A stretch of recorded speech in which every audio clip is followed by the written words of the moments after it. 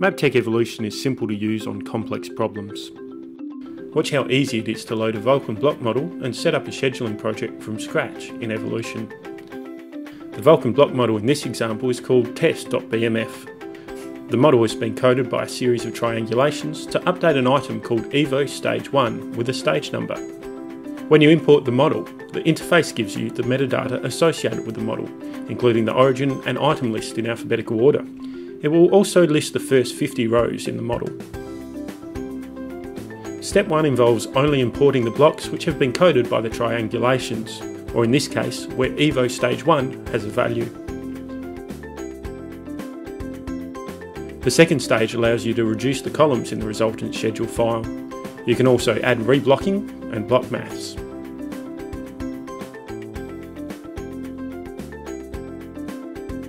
This model has nearly 2.7 million blocks. The importer will stream through the model and filter the blocks which meet the desired conditions set out in the row filter.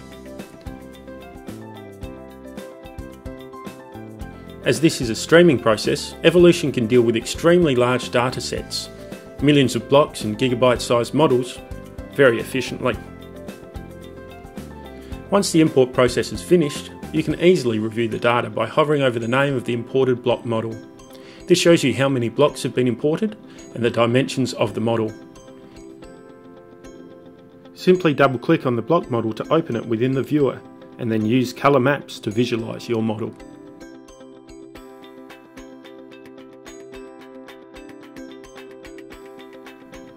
The whole process can be captured as what is called a transform, so you can easily rerun the process when the block model is updated.